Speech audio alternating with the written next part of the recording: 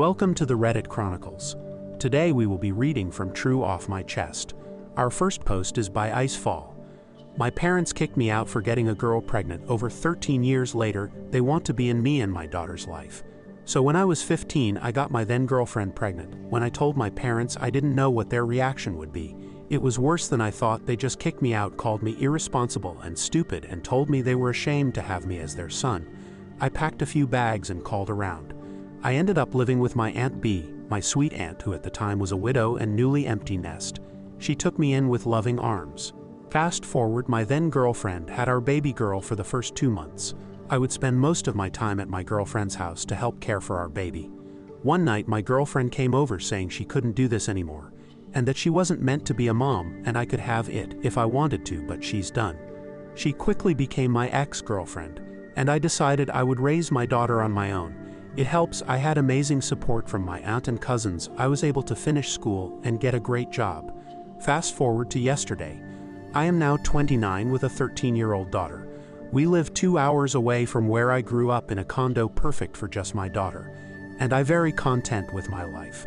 My daughter had a soccer tournament a little over 2 hours away, very close to where I grew up.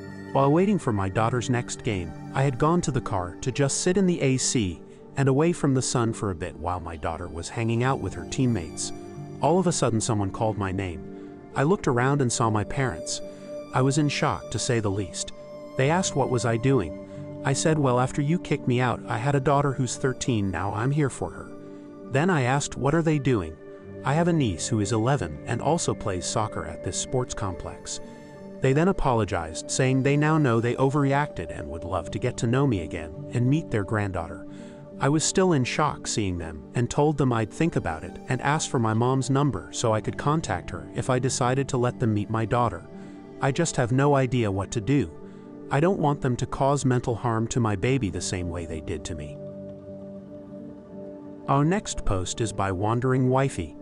My mother-in-law is trying to save me from her own son. It just hit me this morning as I sat processing my most recent appointment. It was at her insistence that I saw a therapist that worked closely with women's health. My mother-in-law is the one that briefed the therapist on the situation with her son and his addiction. My therapist asked, "Does your mother-in-law know how bad the situation at home can get?" For a moment I didn't answer, and the pieces slowly came together as I spoke. I didn't need to. She saw the holes in the wall, and now the shattered glass in the cabinet.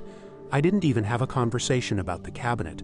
She texted me after that she was booking me with you and that a wife should never fear her husband, but I never said I was afraid. She knew. I cannot imagine how hard this must have been for my mother-in-law. Accepting her son is capable of evil, and knowing the therapist would guide me into seeing the addiction and abuse wasn't normal.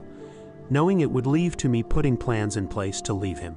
She did this knowing the divorce will be nasty, and I will have main custody of the kids. This woman stood up for other women over her son, and I don't know how to begin to thank her.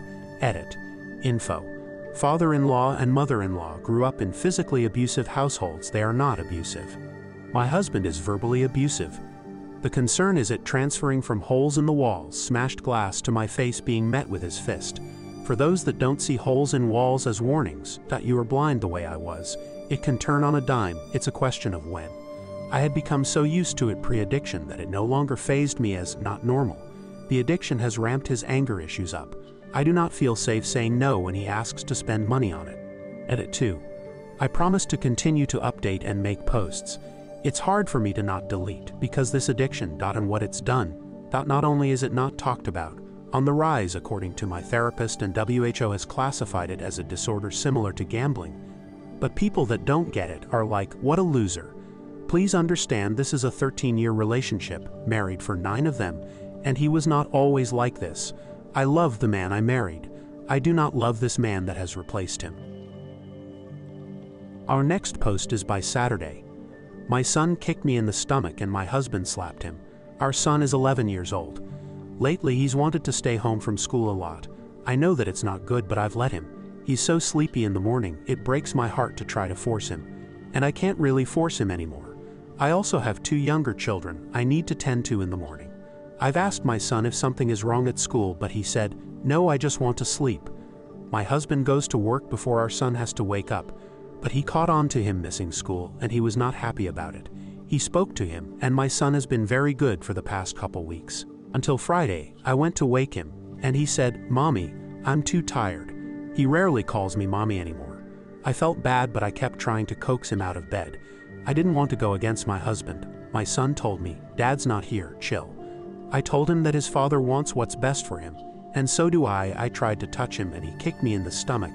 I was shocked and it was very painful. I left his room and cried in the bathroom. I didn't try to fight him anymore because I had to take care of my other kids. My son has never hurt me like that before. I ended up having a bruise on my stomach. When my husband was home and found out what had happened, he told me he'd talked to him. Our son was playing video games and he called him over. He asked him, "Did you kick your mother?" My son started saying, "I'm sorry, Dad, I was mad." My husband slapped him across the face. He asked him, "Do you want to kick me now?" My son shook his head. "No," my husband said, "because you know I'm stronger than you are. You're not tough for hurting your mother. You will never act like that again. Do you understand?" When my husband let him go, I went over to check on him. His face was so red and he was fighting back tears. I got an ice pack and I was icing his face. He told me, "It's okay, I deserved that." He hugged me and later made me a card apologizing, which was very sweet. I know husband just wanted to teach our son, but I didn't like him hitting our child. In our culture that's common, but my husband has taken better approaches. I don't know if I'm being oversensitive, but it's hard to see your child hurt as a mother, even if my husband is right. Our next post is by Ashamed Mention. My best friend was pregnant, and we did not know until she had the kid in the backseat of my car. I'm still in shock about the whole thing, so I'm sorry if the details aren't the best, and I know this sounds straight out of a movie, but I promise it isn't. But my best friend, F17, we will call her Holly, had a baby Saturday night. She did not know she was pregnant, and neither did I, and honestly she didn't even look pregnant the entire time, and showed virtually no symptoms of pregnancy. So when she went into labor after us going to the seamstress for our prom dresses, I was under the impression she was having like really horrible period pain. Until my other friend was also there, Sal, and I'm the one driving at this point. So she has a full view on the entire situation, and she drops on me that she thinks she's having a baby. So I'm panicking and just driving towards a hospital at this point. But Sal and Holly started screaming at me to pull over, and I kid you not, the baby girl was out in under 10 minutes upon pulling over. The baby cried and it looked full term. But at the same time, I never seen childbirth, so I have no idea if the baby actually was, but it looked like a newborn to me. After the baby was born, we sat in silence for like 5 minutes, and Holly breaks the silence for us to go pick up Ethan, the baby daddy, her boyfriend. So we go pick him up, and dude was dumbfounded to the point he thought we were pranking him, until he saw the baby was still attached to her via umbilical cord. We had nothing to cut it with. Sal then starts saying we need to go to a hospital and call our parents because this is way bigger than us at this point. Holly doesn't want us to do neither because her parents would freak on her and no longer pay for her college. Plus she didn't want to be a mom, and she knew her parents would probably force her to raise it. So we decided that we're going to leave the baby at a firehouse. We go to Target and bought a basket, 3 blankets, scissors, first aid stuff and clips. We successfully were able to detach the baby from her. We had to wait until night so no one will see us do the drop-off. She wrote a long note and left it in the basket. We then dropped the baby off at the fire station, and we watched and waited to confirm that the firefighters retrieved the baby, and luckily they did.